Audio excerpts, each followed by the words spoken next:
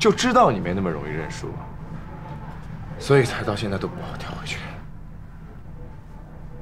知道我为什么不把你调回来吗？我哪知道啊？因为我要调你去餐饮部。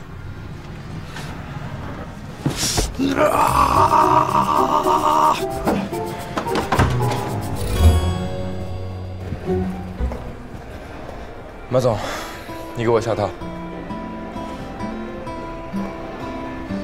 餐饮部是一个利益链，你所看到的红酒都只是冰山一角，蔬菜、干货、调料原料以次充好，冻货原料以冰代替，调料原料保质不保期，海鲜产品偷梁换柱。长期这样下去，餐饮部一定会垮掉，而这一切直接影响到我们酒店的利益和声誉。看我干嘛？你好看。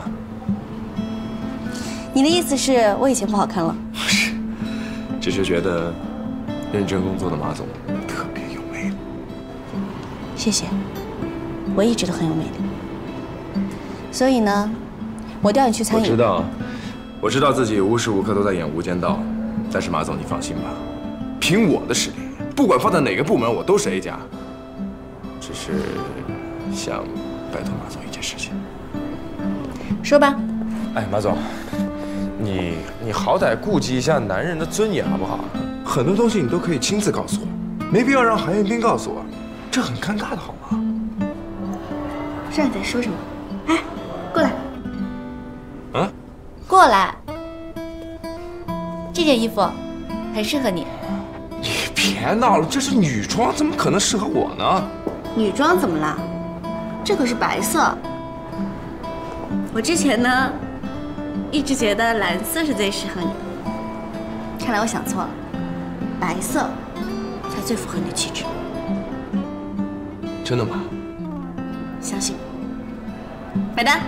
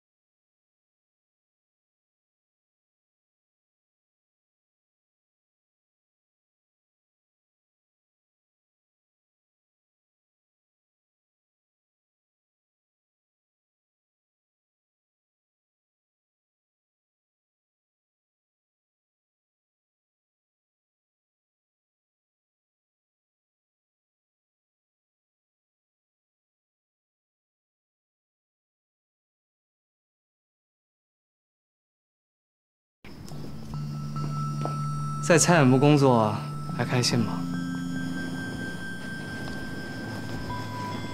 恭喜啊，韩总监。我们走。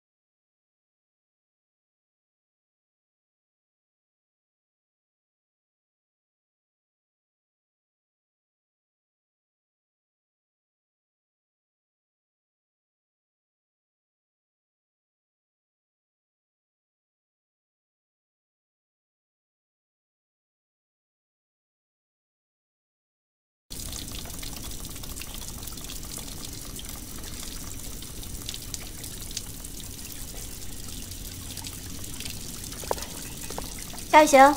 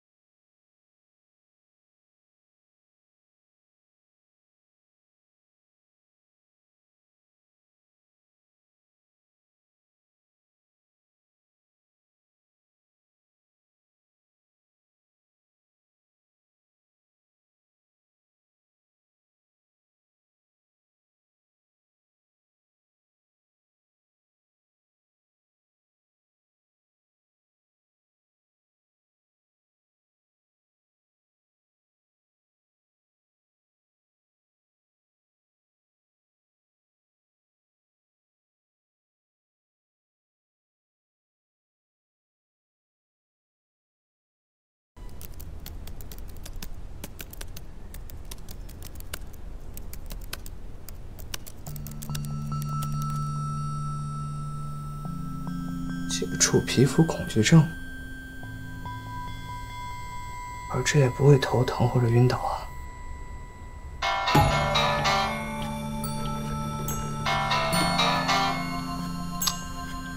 来，赵总。绵绵，明天早上你来我办公室找我一下，我有些事情跟你说。好，我正好也有事儿跟你说呢。哎，好。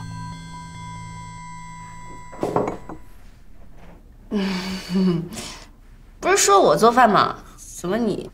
哼，你还是负责吃吧。来，谢谢。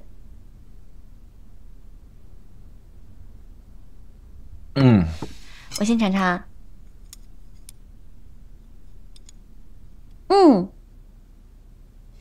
用一句广告词，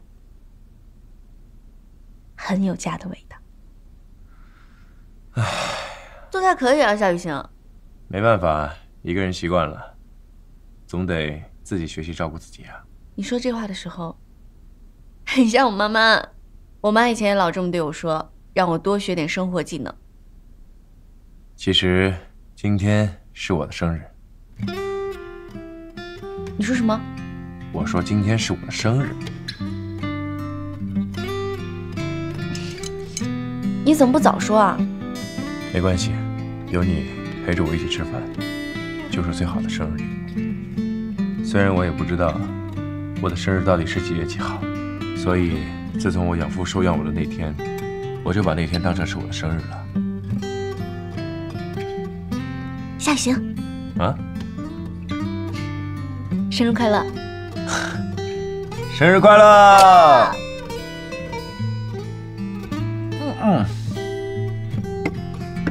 哎，那你以前都怎么过生日的？因为今天的日子会比较特殊一些，所以往年的今天，我都是自己一个人过的。不过这点呢，我倒是跟你一样。自从我妈妈过世以后，我也就没有过生日了。没关系啊，以后我们的生日一起过好不好？哎呦，不同意啊！先干了这瓶吧。来呀，来，干杯！干杯！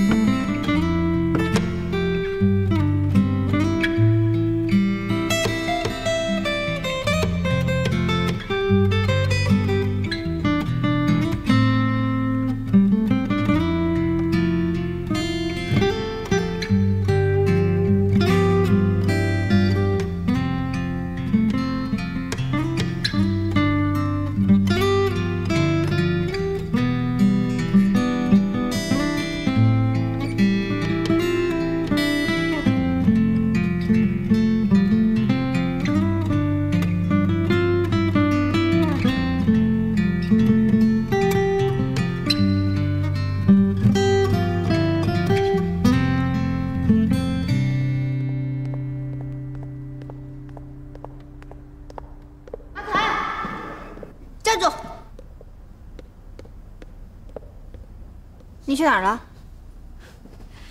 怎么了，陆大小姐？你这是刚刚闹完我们酒店后厨，又要来闹我们这个酒店大堂了？我可没这雅兴。我就问你，你干什么去了？去吃饭了。跟谁吃饭？夏雨行啊。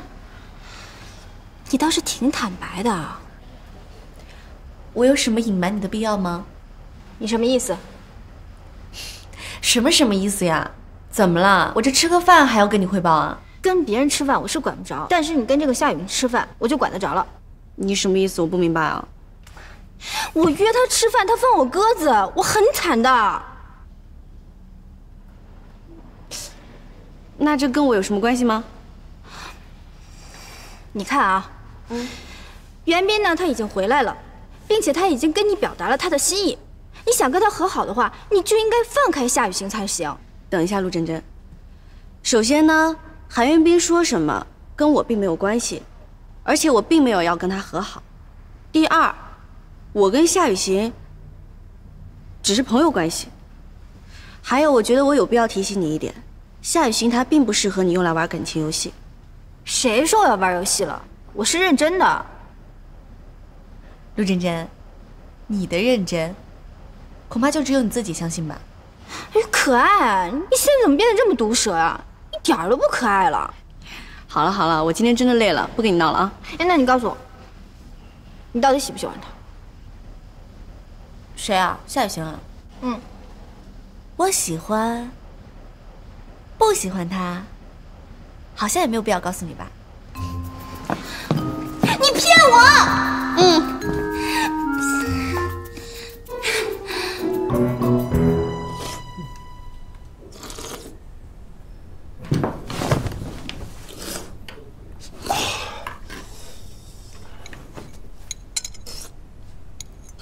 杨丽，杨丽，怎么了？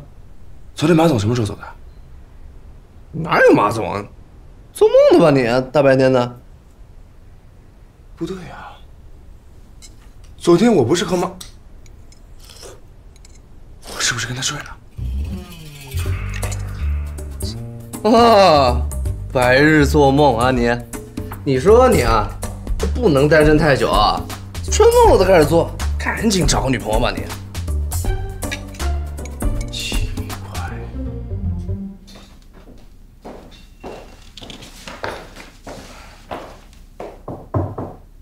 进。赵总，你找我有事儿？对，听说夏雨行去了餐饮部。是有这么一回事儿。你知道这意味着什么吗？这我还真不明白。赵总，您明说吧。马总一直对我有误会，他认为是我故意弄走高雨欣，为让你坐上了公关部总监还有餐饮部代总监的位置，所以他也许是想提拔自己的人去餐饮部。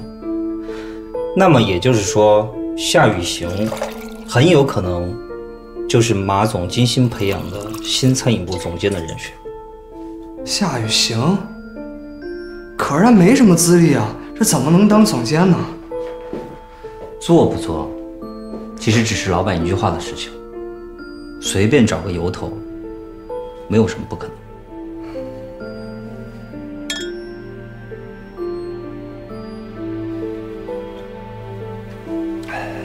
对啊，赵总，我有件事儿一直想不明白，就是这餐饮部的事儿最后怎么演变成了高总辞职啊？袁斌啊，我既然拿你当朋友，就跟你说一句交心底的实话。高总的确是被逼走的，但不是被我逼的，他是被餐饮部那些无法解决的问题逼走的。我呢，看他也不容易，既然人家提出了辞职，我也没有必要在他的履历上抹黑。你说是不是？是。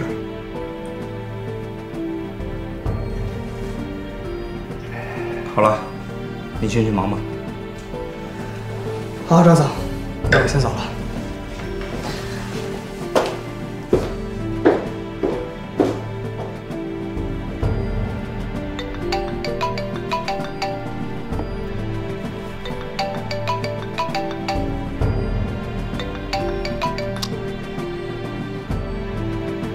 你确定就是宋总要找人吗？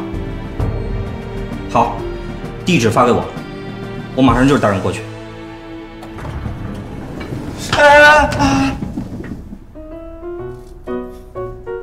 那个，干嘛这副表情啊？那个，昨天晚上，昨晚怎么了？没休息好啊？不是，就是昨天晚上不是在我家吃饭吗？这吃完饭之后，然后，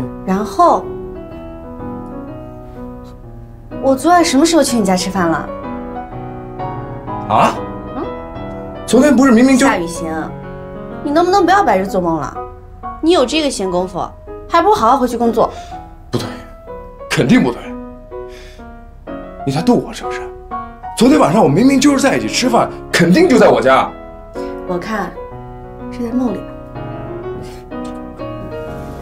赶紧回去吧。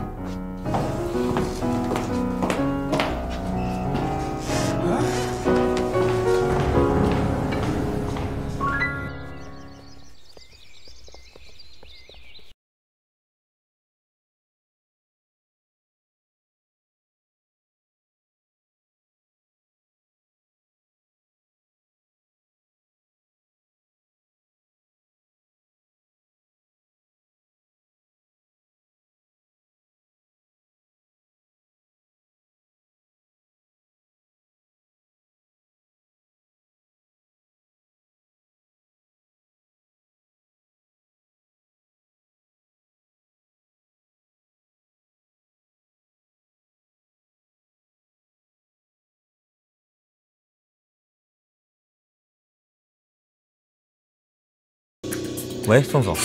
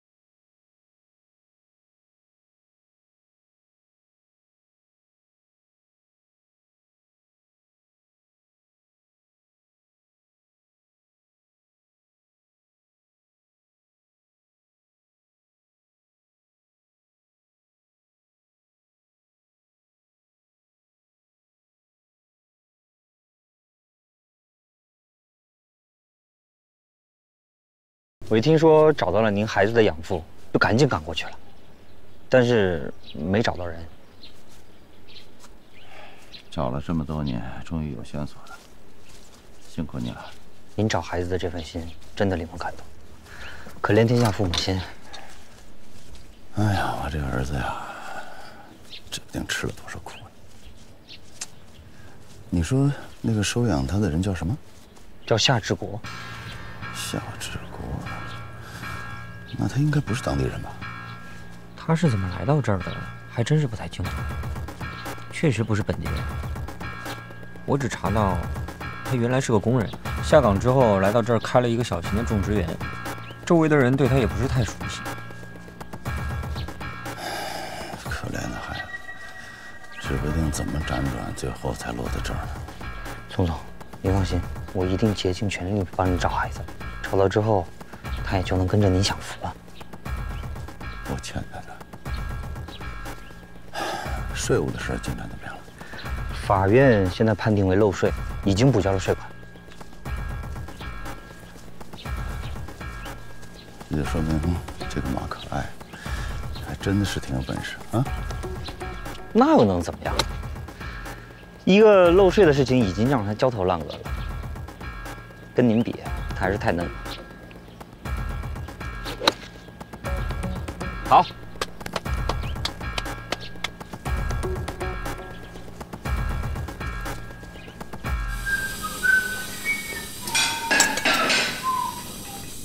夏雨晴，韩经理让你换招待的衣服，去一下餐厅。让我去招待？对，来，给你衣服。您找我？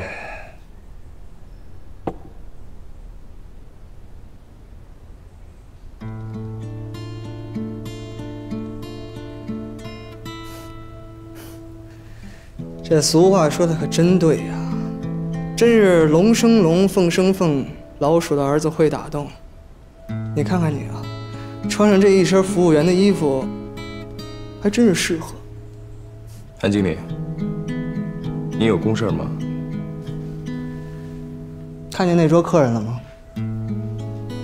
嗯，看见了。其他的你都不用管了，只负责服务他一个人就可以了。啊？好了，我还有一些事情需要处理啊，记住啊，千万不要让他投诉。啊，不是，我后厨那儿我还有一些。放心吧，我已经跟厨师长打好招呼了。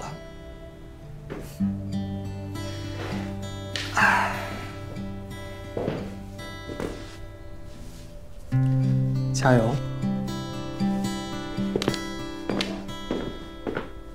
突然这样调动我，非奸即盗，这算是挑战吗？就算今天你是将军，我是小兵，只要你敢来挑战，我就肯应战。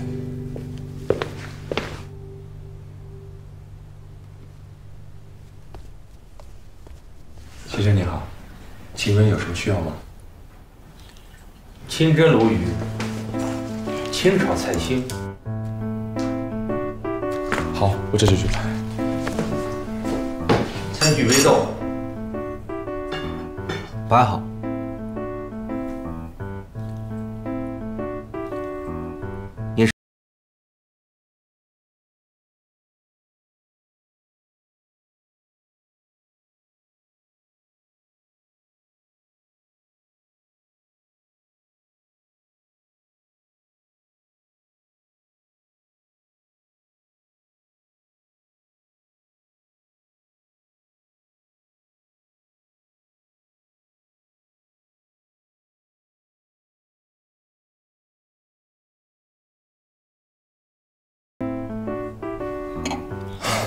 先生，你慢用。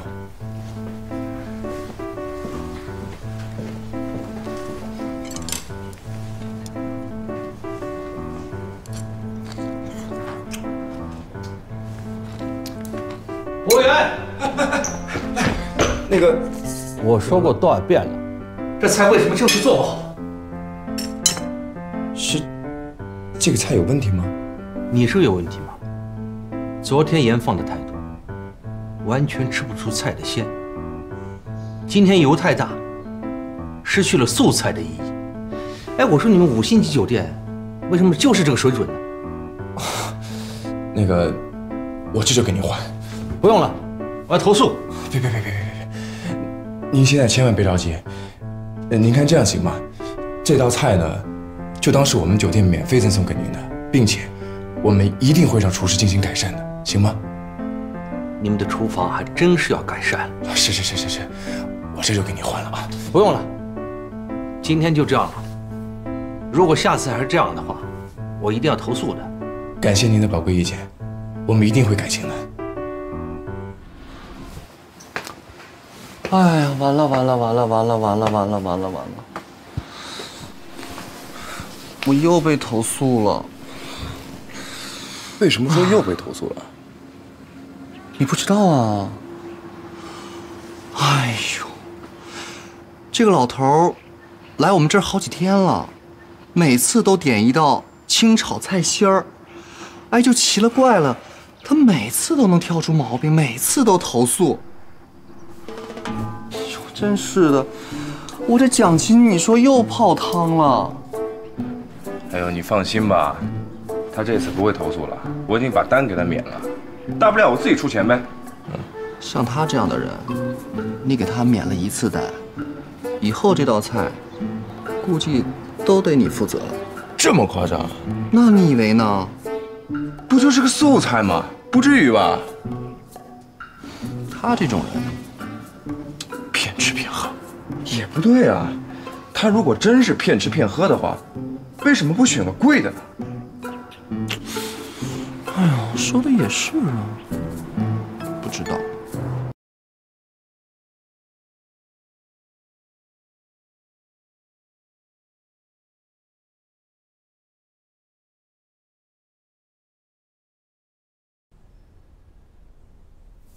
我已经嘱咐他们很多遍了，他们总也做不好这道菜。也不知道今天做的怎么样，你别介意啊。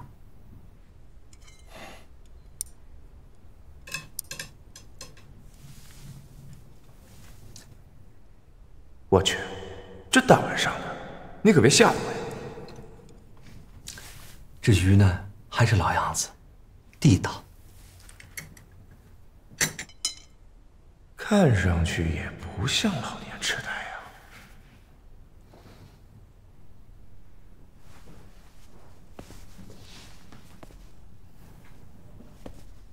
呀。啊，不好意思，我是想问一下您，今天这道青菜味道怎么样？我还没吃呢，我怕影响我用餐的心情。您心情不好？你管得太多了。您在我们餐厅用餐，您的用餐心情也在我的工作范围之内，让您心情好也是我的工作。你跟他们那些服务员不一样，他们那些人老是躲着我，躲得远远的，你还关心我的心情啊？那可能是我这个人比较喜欢交朋友。哎，你把我当朋友？当然，正所谓有朋自远方来，不亦乐乎。相逢就是缘分。好，冲你这句话，我要请你吃顿饭。别，我这还有工作呢，不合适。坐下，我叫你坐下就坐下，不然我投诉了。好，我马上做。服务员，别，您别叫服务员了，我就是服务员。这不正好一个座位吗？这个你不能动，这里有人。服务员，哎，别，我知道了，我知道该怎么做了。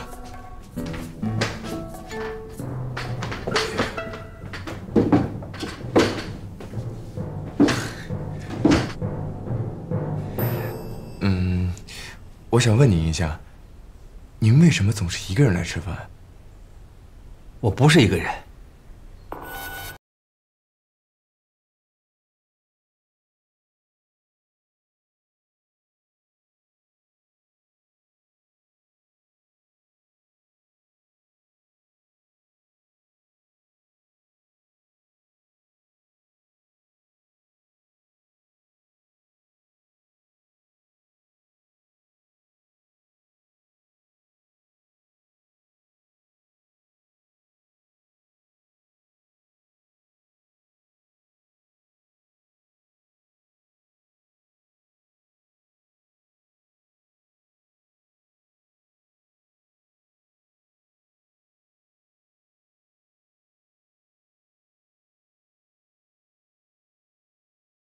借我用一下，公事。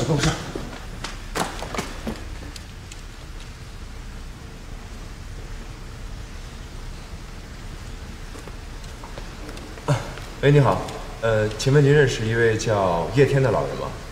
什么？你见我吧？啊，是这样的，我们这儿是这家酒店，您父亲在我们这儿住了很多天，但是似乎精神有点问题，要不然您来看看他。JR 酒店对吗？啊，对。好，明天以后我就去。哎，好，那个明天见，辛苦了。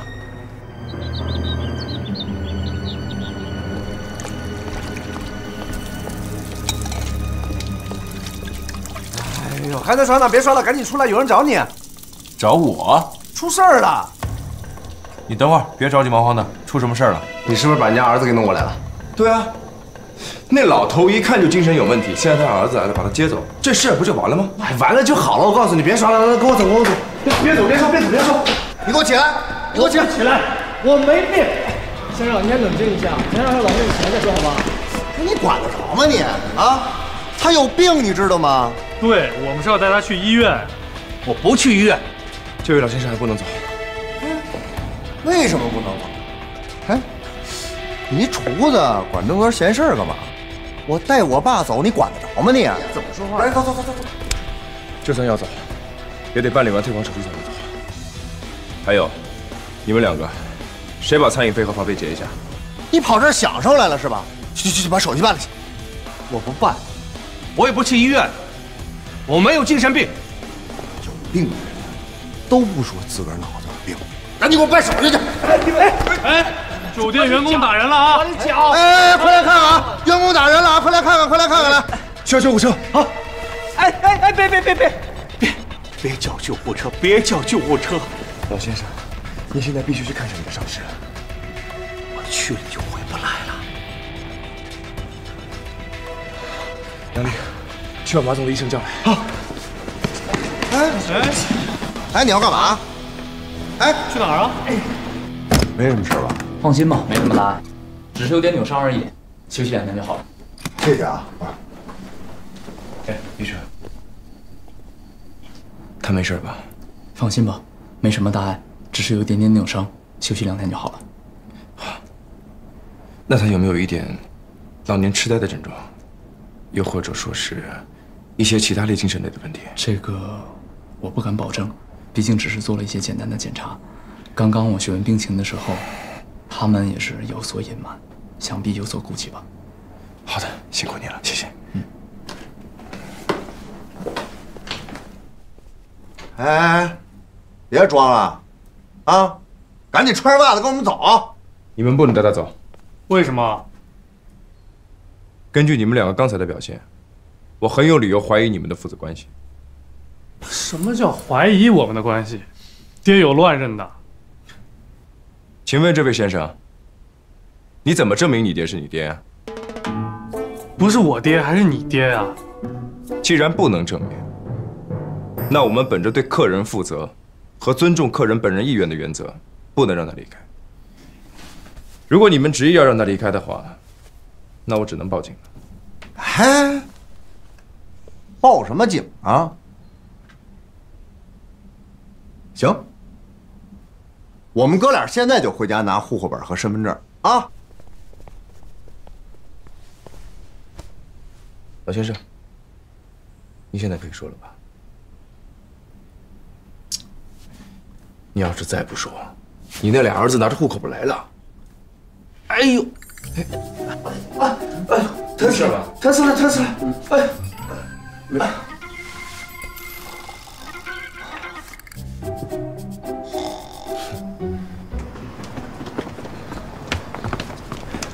马总，怎么样？最近有没有发生什么事儿？情况倒是没有，反正就是什么脏活累活都让我干。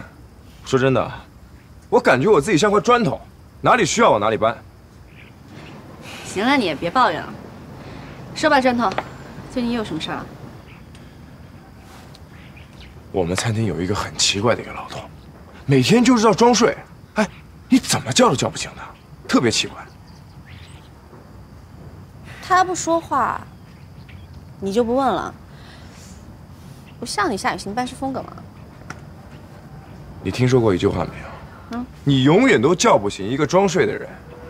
要不这样吧，你呢先想办法跟他成为朋友，说不定他能跟你多说一些。哎呦，我说马老板，你这说的轻松，哪儿那么容易啊？看你，我问你，你觉得这老先生现在最缺什么呀？他最缺什么？他应该是最缺儿子。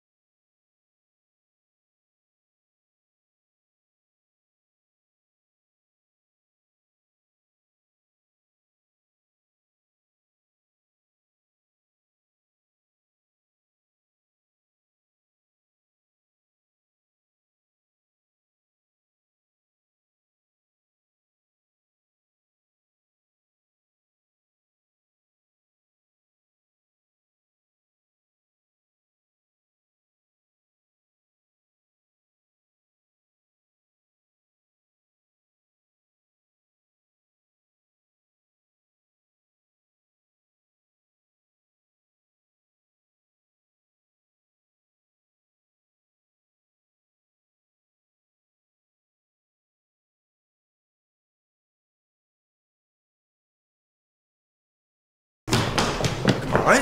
干嘛呀？找他。嘘，小点声。找他，快点来。动作这么慢，我可是花了大代价的。那么多废话，磨那么长时间，出卖色相了都。你怎么样？这老先生果然有问题。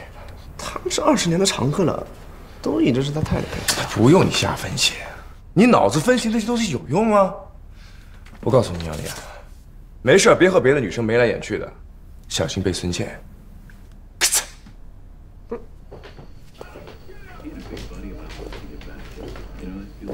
你走吧。